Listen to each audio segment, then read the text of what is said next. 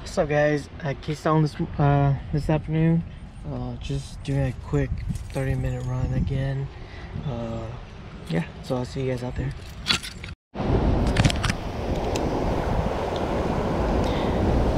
Alright, so basically have like an hour to kill.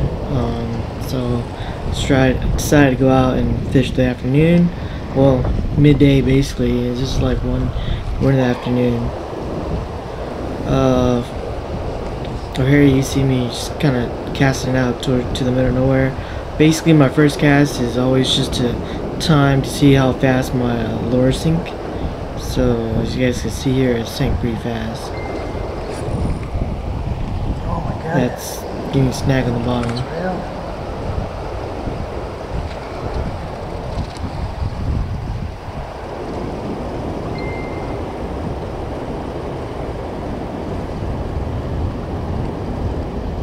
Luckily it didn't snap off or anything, just kind of bent the little hook. So what I'm using here is a inline sinker, I believe it was 3 ounce, with a little bucktail, weightless bucktail or fly. Basically what I was trying to do here is match the hatch. I knew there was fish in here, and they were catching little shad, feed on little shad, so try to match the hatch as best I could here.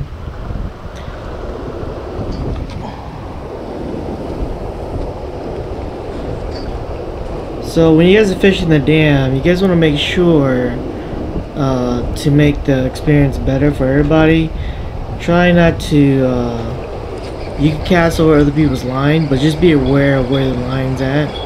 That helps. This is actually the first fish right here, and it was not a striper.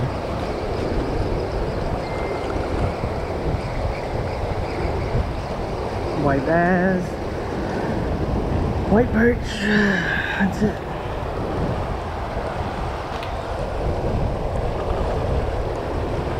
So that's that inline sinker I was talking about, and then that's the fly right there I was using.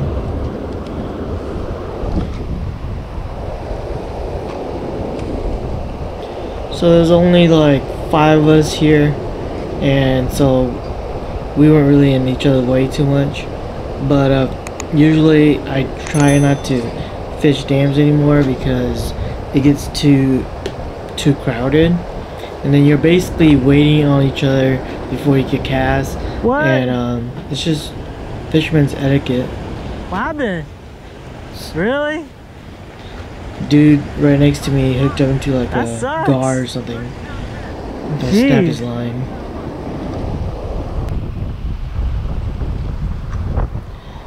So after like a couple casts and I was only getting white bass, decided to change it up to a bigger fluke. And basically snapped. Got hung up on the next cast. So then I had to switch it up again.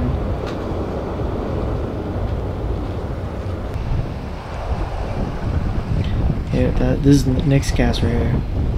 Oh, come on. Yep, on the bottom.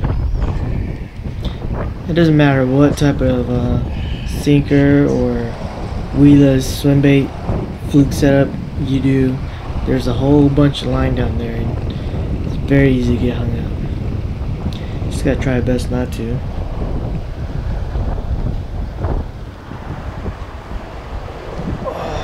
Damn it.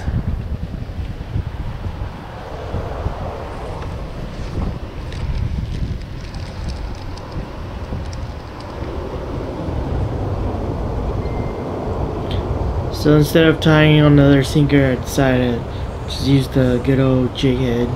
This is a bullet style jig head. It's like a 2.5 ounce jig head with a fluke. And eventually switched that up to a swim bait as a trailer, and both worked just fine.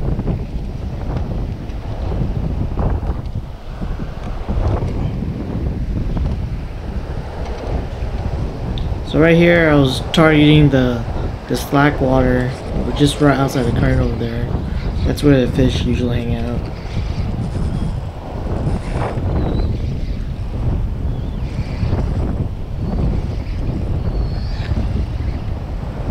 So if you guys pay attention, if you guys watched the last video, I was fishing on the other side over there, and on this day they shut up the floodgates, so it forced me to come back onto this side, which is the north side of the dam.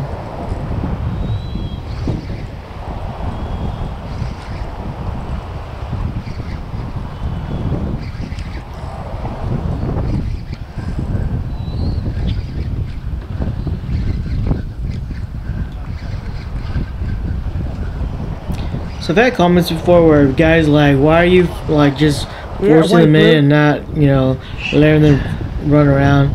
It's for the same reason why you try not to get any of your lures down to the bottom, because they'll get hung up. And there's so many line down there that that fish will just drive you right into the line. So you try your best to find them and bring them in as soon as you can.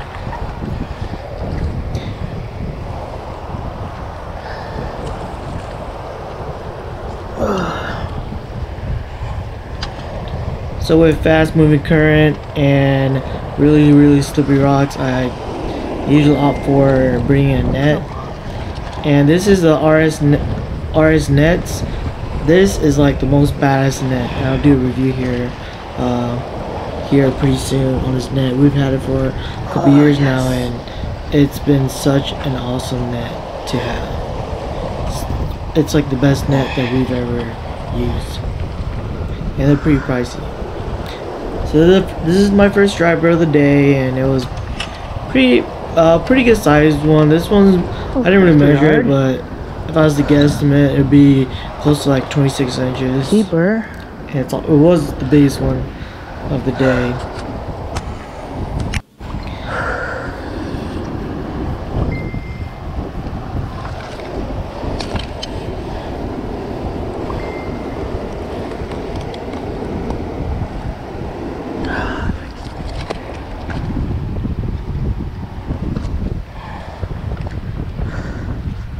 So I am keeping fish today. I wanted to keep 2 fish for my dad and my mom. So I usually, if I do plan to keep fish, you have to put it on a stringer if you're fishing at the dam, and then here in a bit you guys see how I bleed them out. I do bleed out my stripers. They taste better if you do bleed them out. I usually bring like a scissor to cut the gills, but because I didn't bring any scissors with me this day, I have my pliers. Just rip the gills and bleed out quite nicely too. Here we go, ripping the gills. That's basically what I do.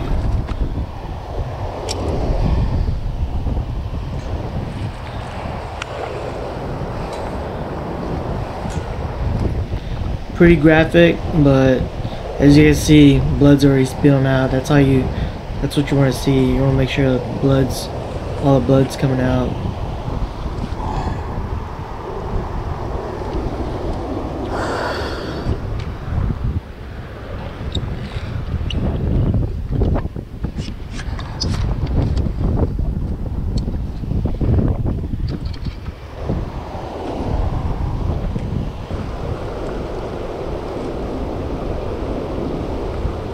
So here I'm waiting. You gotta be aware of where all the other people's lines are. You don't want to be just casting over and then getting tangled up. So as soon as I know that for sure I'm not gonna hook up or tangle into them, then I go ahead and cast out.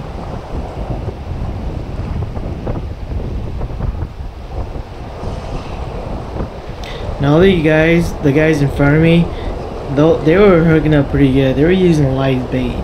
So they were casting for the shad, and then putting on a hook and a sinker and throwing them back out.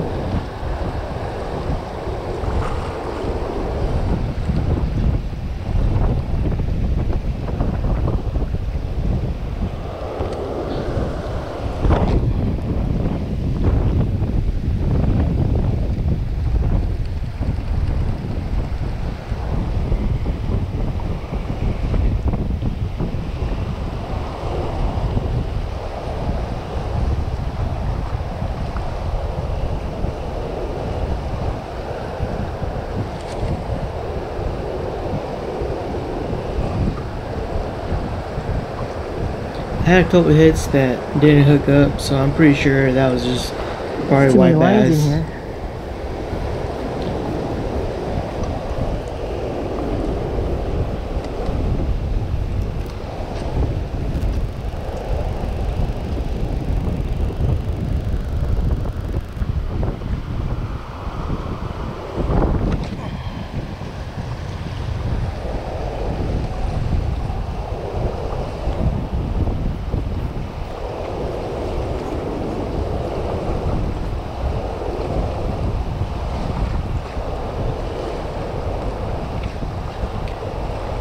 So basically I'm just casting out there, letting it sink to the bottom, timing it to the bottom because you don't want it to actually hit the bottom, and then just drifting it as close to the bottom as you can.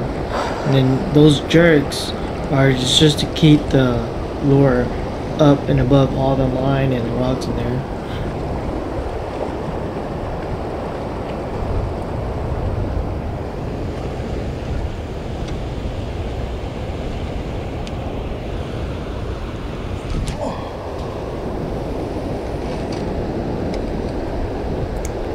Oh, fuck.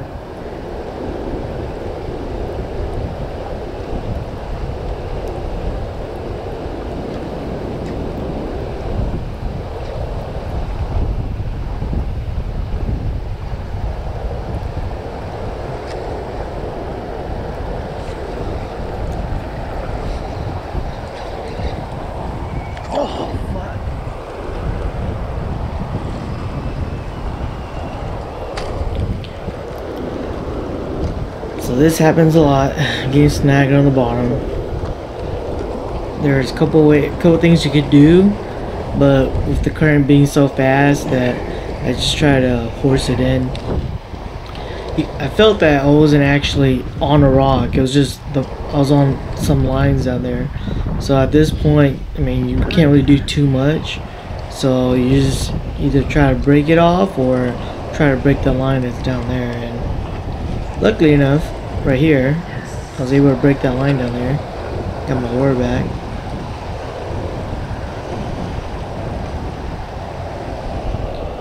I didn't do it, but every time that happens, it's always good to check all your lines and make sure that nothing got scraped by a rock, nothing's damaged.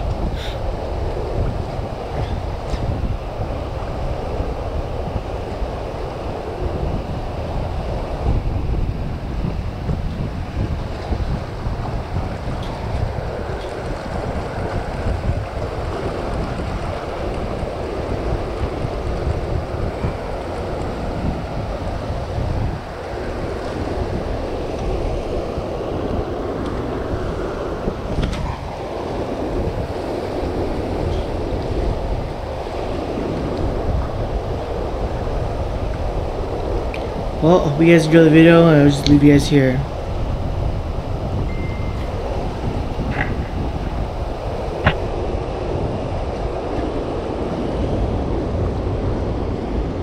Good one? Oh, come on, man. Shit.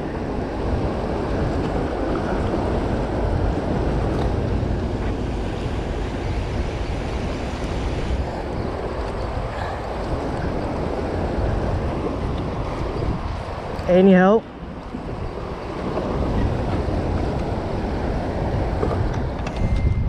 Any help? I can net it for you. Yeah.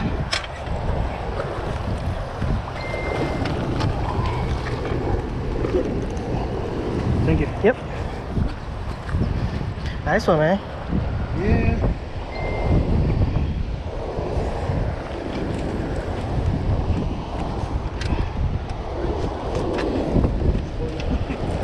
Huh?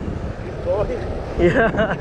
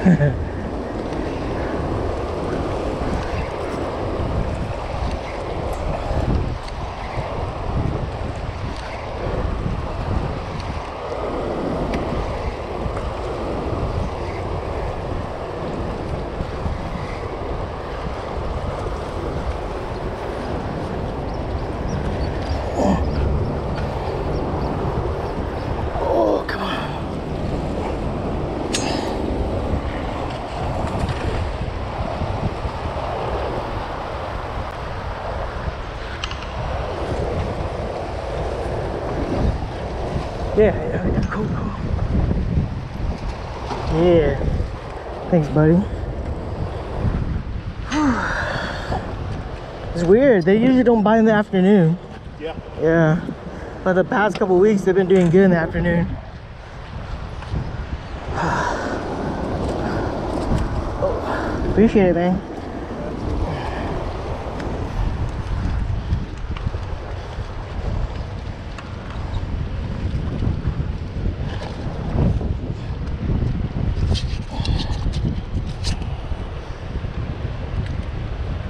There we go.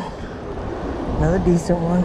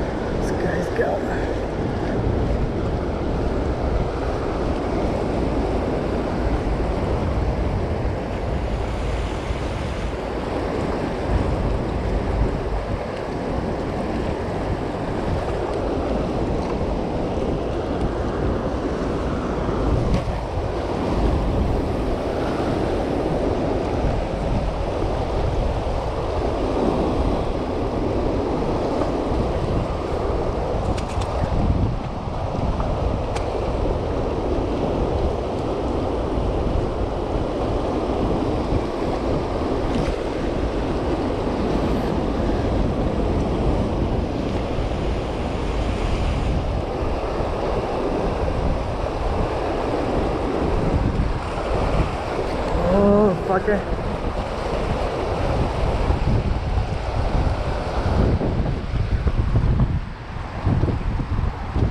Hey, need help?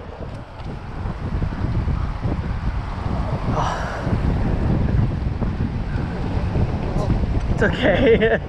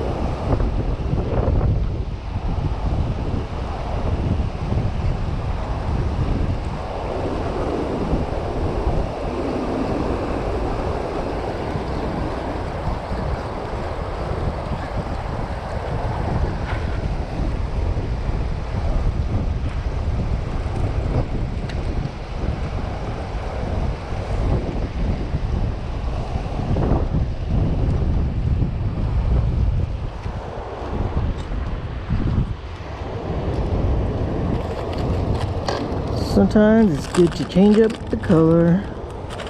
So switching up to a albino or a ghost color.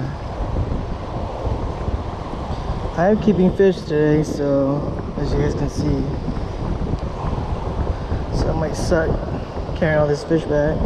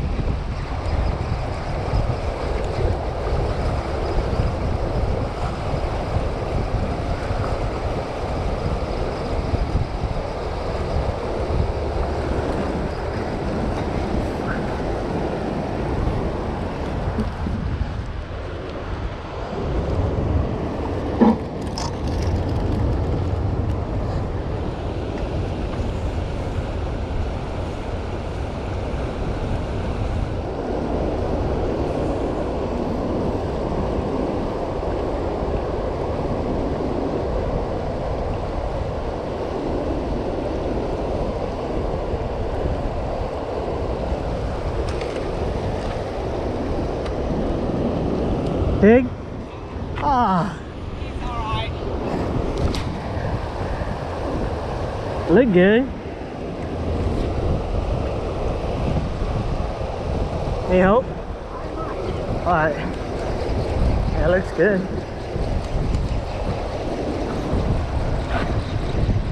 Oh, it's a fucking gar! I saw him.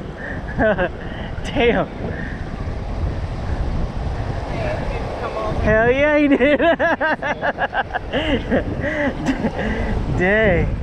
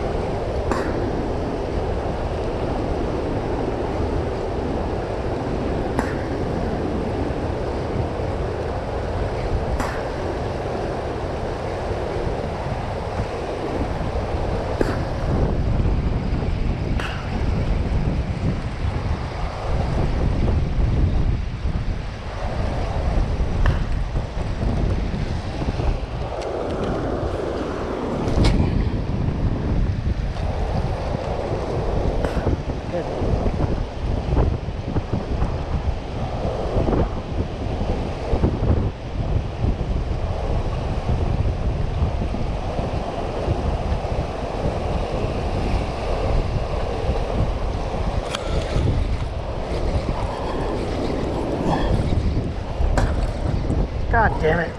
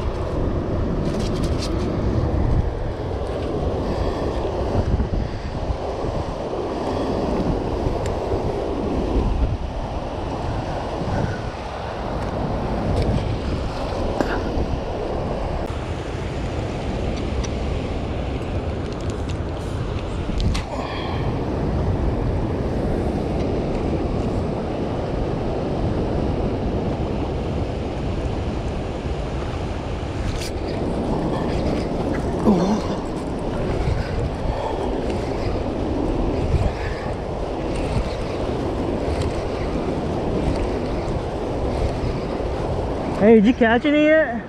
Did you catch any yet? If I get this one in, you want it? Yeah.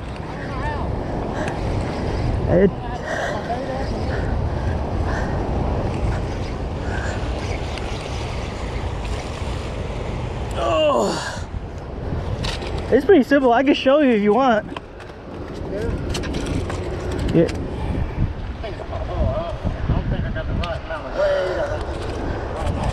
No, you're good. It's just sometimes they're kind of picky.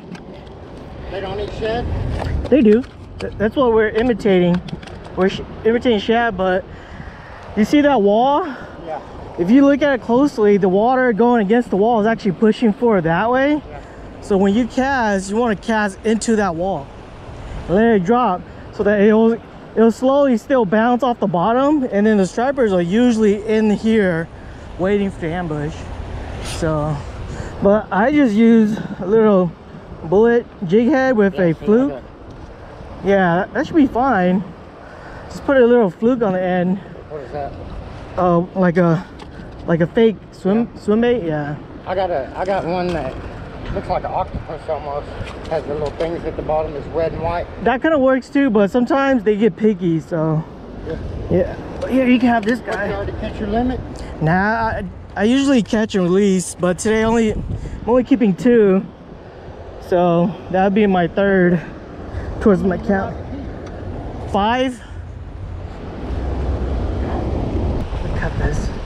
That way I don't mess up your shit. I'm about to head out anyways.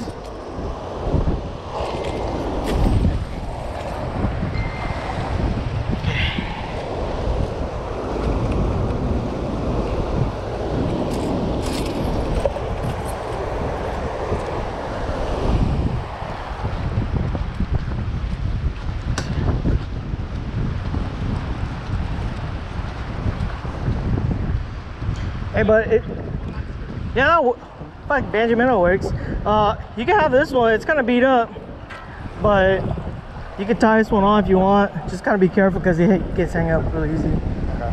Yeah. So you just want. This would be all I need, huh? Yep. So it's cut there. So you just want to hit. If you could hit the middle wall, yep. Let it drop right down. Right in the middle of that wall. And just kind of feel the bottom. And if you hear like a thump, that's usually what it is. So.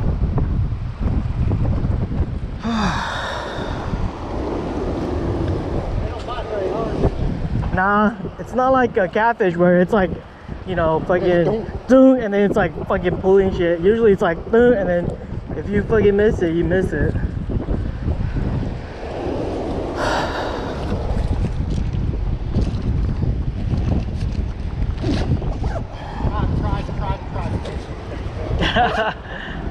Everybody makes it look easy, but it ain't easy. Hey, I've been out here shit for years, man. Yeah, get your throw down. You definitely want to be able to hit over there.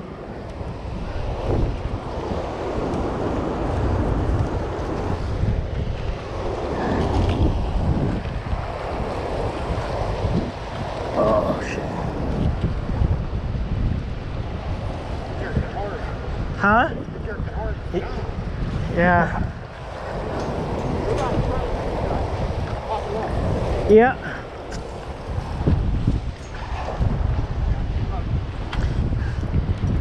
Oh yeah.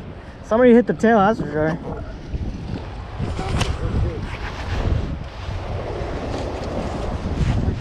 Yeah, man. Yeah, pretty good sized one.